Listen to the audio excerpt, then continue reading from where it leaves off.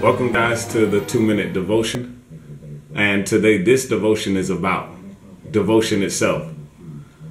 Let's pray. Father God, we thank you for all that you have revealed to us today. In Jesus' name we pray. Amen. Ladies, don't you hate when you go out on a date with someone that said, I want to spend some time with you, but the whole time they're at the date with you or at the restaurant, they're on their cell phone the entire time? Well, what I'm going to suggest is that if someone wants to spend time with you, if it's not quality time, it's a waste of time. And devotion is just that. Devotion is something that you need to put everything aside and give God your entire attention. Now, the word in the Hebrew, it's actually found in one place in the Bible where it talks about excessive study. It's found in Ecclesiastes 12, verse 12.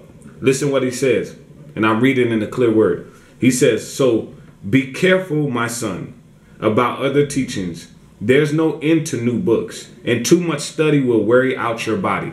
The first thing is that we need to have a paradigm shift. When I tell someone I'm studying, they automatically think that I'm actually, studying for school. They think that I'm actually reading or checking notes, taking down flashcards, highlighting things in my book. But what I do, I read out everything, record it, and then I use it as an auditory learning tool.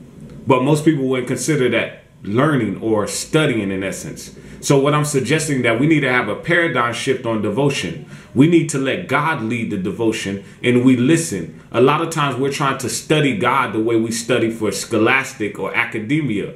Listen, God is above that. God wants to spend some one-on-one time with you like no other time. God wants to make sure that you understand that the time that you spend with him is quality time. So let God do the leading.